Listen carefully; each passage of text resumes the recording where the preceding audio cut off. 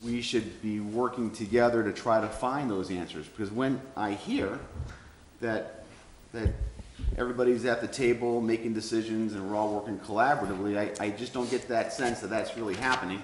And so what I want to do is to extend that invitation or challenge, or however you want to do it, or request, to see if there's you, myself, and maybe another counselor or two or other people, to see what there is.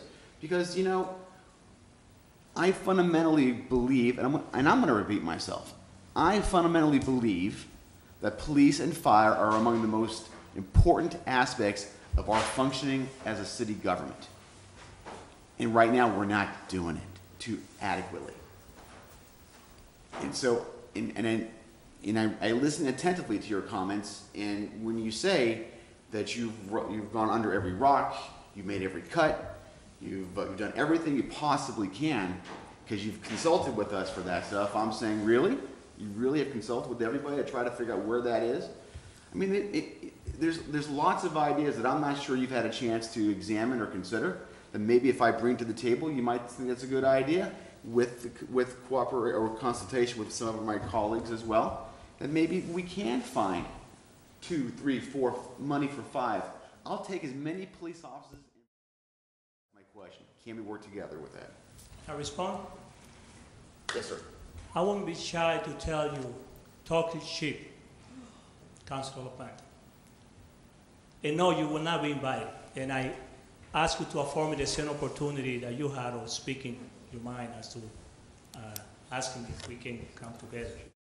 The reason why I have not and will not reach out to you to sit down and talk about things is because one of the first councilors that I met with at 7 in the morning, I stopped bringing my son to school that day to meet with you. And after the meeting, we had an understanding of respecting each other's opinion, but yet agreeing to work. The same afternoon, we had another meeting with another couple of people. The next day, you were not only in the media, but you were here at the body of City Hall, doing totally the opposite of what you were preaching. The problem with you, Mr. Laplante, is that you don't debate issues with the purpose of getting things right. You come out with issues just because you enjoy taking the opposite view, and I do not have that time to waste. You are 1 or 9. When you address issues that really want to put our city forward, without first going to the press and just coming out with issues that really make no sense at all, not only to me,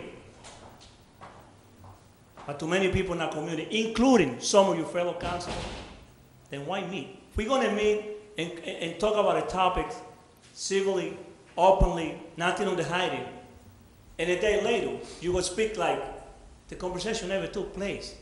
We don't have to agree, but we must tell the truth all the time. So, public, I will tell you, this mayor is not going to waste his time until I see that you have the respect of your other fellow councilor, because you address real issues, not innuendos. Thank you, Mayor. Mayor. Thank you, Mayor. 5-minute body punch and head punch to the city councilor, which I allowed to go forward, and nowhere in my discussions. Can a fellow American give me a little bit of water, please? Nowhere in my discussions did I at all come down in any kind of negative way, as the mayor just decided to take some personal shots at me, which I think were unfounded. And those comments, I think, through you, Mr. I could have invoked a point of personal privilege at any one time, but the mayor decided that he wanted to apparently get something off his chest, and I'm willing to listen to what he has to say. So, as much as disappointed as I am with those comments, I am almost speechless about it, because there's a school of thought that I come from anyway that says, even if you have the fundamental differences of opinion, if you cannot continue to keep the lines of communication open, if you're unable to do that, then you're never going to make progress. So I feel bad for our city after those comments, Mr. Mayor. I feel bad for the people I represent.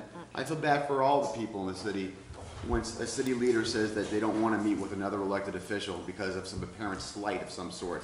And when an olive branch has been exchanged to try to make some stuff happen, and there's no reciprocal relation, but rather a very heated position, I think we owe more of ourselves. And frankly, as an understatement, I'm pretty disappointed that that's the tack you're taking.